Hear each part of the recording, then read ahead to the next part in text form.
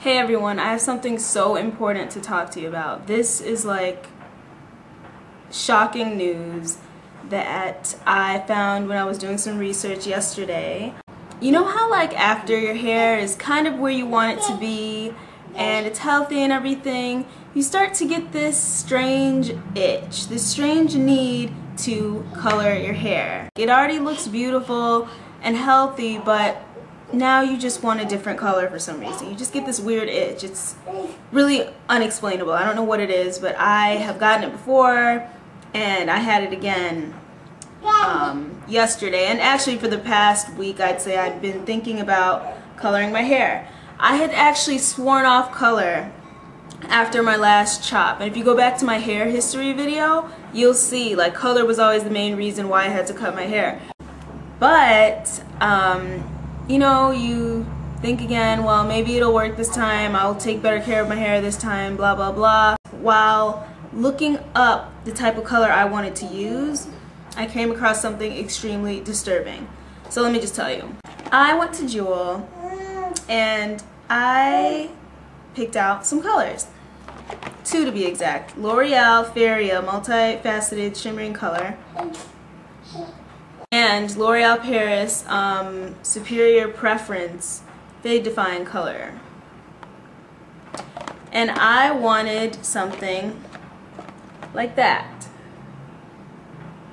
Thought, okay, this would look good against my skin tone. My hair is really dark, so it'll come out like this if I do it.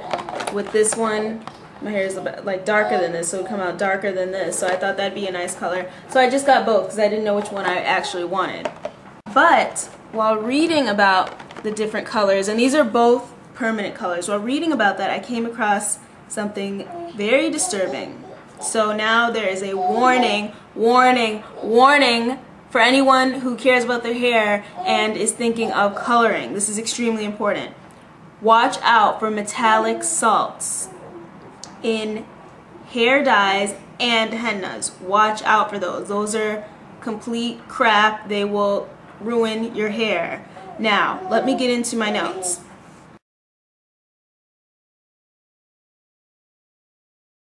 What are they? These are permanent dyes and compound hennas that are made of metallic salts such as lead, bismuth, silver, and copper, just to name a few. How do they work? The sulfur in the metallic salts bonds permanently with the keratin and cysteine, which are proteins and amino acids naturally found in human hair. They bond to these to gradually darken the hair over time. This means that the process leaves residue that accumulates on the hair shaft, and the reaction continues to take place over a period of time, gradually darkening the hair for a more natural look. So it's darkening it gradually so that it's not just a big bam light brown to black in one day. Gradual is the key word here. Now here are the effects of said metallic salts on your hair.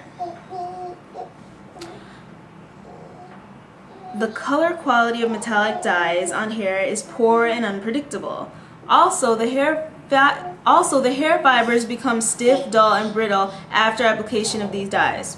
That already sounds bad in the first place. Now, when you dye your hair, obviously, it is lifting the cuticle. If it's permanent color, it has ammonium and/or peroxide, which is drying out the hair. So that's a given. But these do more damage than a normal dye. Now, here's where it gets interesting. Okay, listen. You cannot apply any chemical treatments like other coloring, relaxer, Brazilian keratin treatment, or any other chemical treatment. Or any other chemical treatment, because the trace metals of metallic dyes gets deposited on the hair shaft, and these will interfere with the chemical interactions in the hair fiber. Again, no ammonia-based product should ever be used over a metallic color. Ever. Never, ever, ever. Why? If you do, the result will be smoked, burned, and melted hair. This metallic salt dye also changes the texture of your hair. So with the chemical reaction of the metallic salts on your hair that can never get out of your hair, when that's on your hair along with any other chemical process, especially a chemical process that is ammonia based, is added to your hair will burn and melt off. Literally, a chemical burn. That sounds horrible to me. And what's scary is sometimes a stylist won't even ask you what color is already in your hair, or if you have colored your hair with a metallic dye. And you might not even know. So they wouldn't even sometimes test to see. So they'll just slap something else on your hair and bam, your hair's fried, it's chewed off. Okay, another side note about metallic dyes. If you do use this, make sure you cleanse your hands thoroughly. If you ingest any orally or contaminate food, it can be fatal. People using these dyes have experienced hair loss, breakage, lead poisoning, headaches, and scalp irritations, just to name a few. So obviously, I don't know why this is, but anything containing these metallic dyes should definitely have a warning label on it. Should have a big fat metallic salts, contains metallic salts on the box of the product, but it doesn't. And sometimes they are actually hidden in the ingredients, so you can't even tell. Sometimes they're not even written in the ingredients at all. So I'm going to get into how you can tell and find out.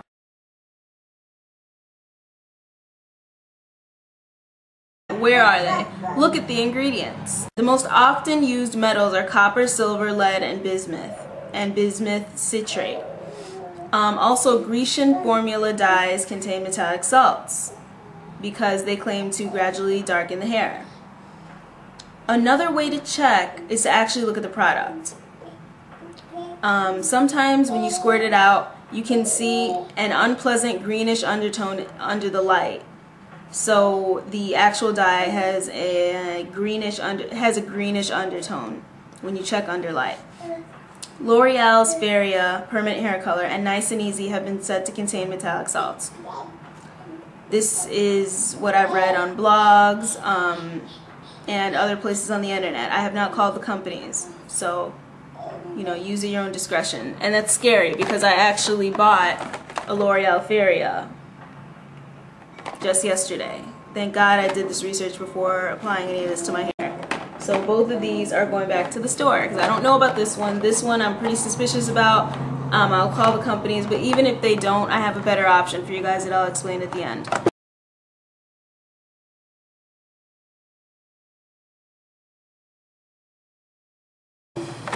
Okay, so yeah, that's out. Now I did mention hennas earlier, so let's get into hennas. And you wouldn't think henna could be bad for your hair because it's natural. So let's get into how you can tell with hennas. Compound henna refers to hair dye marketed as henna that is formulated in different colors. These mixtures contain additional plant dyes and metallic salts to achieve different colors other than the actual pure henna color. There's no such plant as blonde henna, brown henna, or black henna. The henna plant has only one dye molecule, and that molecule is red-orange. Chemicals, metallic salts, or other dye plants must be added to the henna to make any color other than red. So unless you want red, henna is not going to change your hair to any other color without adding metallic salts to the mix. To spot a compound henna, look for lead acetate, silver nitrate, copper, nickel, cobalt, bismuth, and iron salts.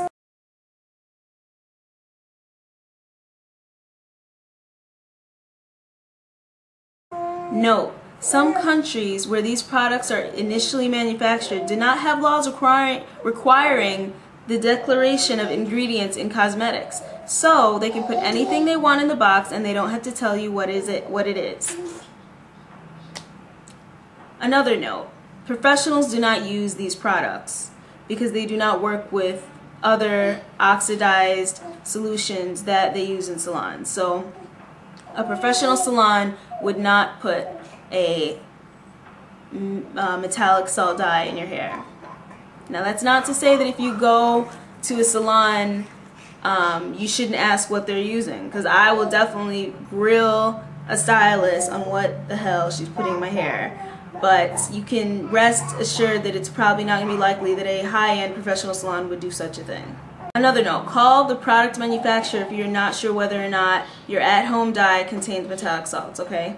So when I looked on the Farrier box, I didn't see anything that was a telltale sign of metallic salts.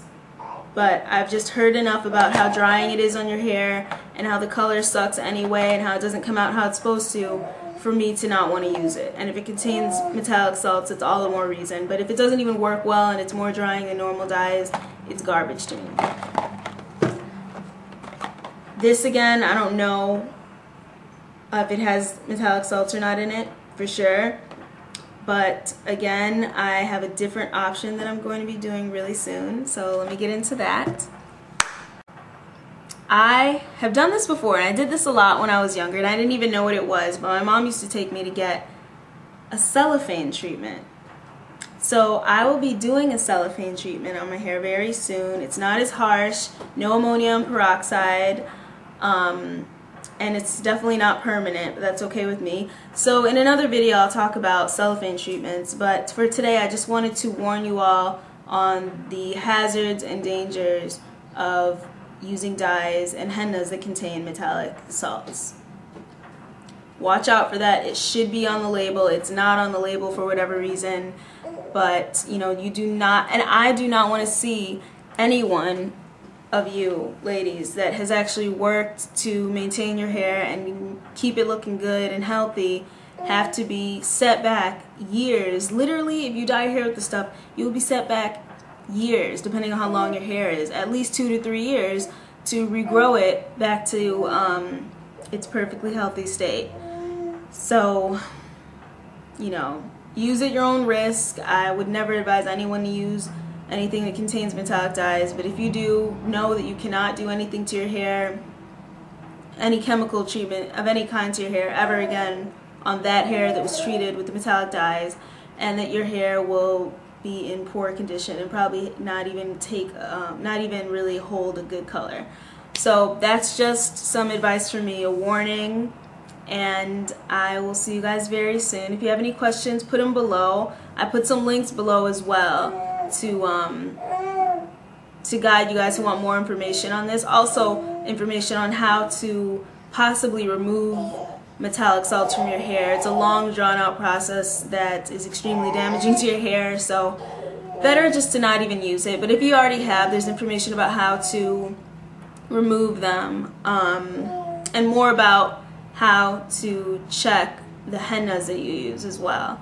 So thank you for watching, everyone. I will see you very soon. Bye.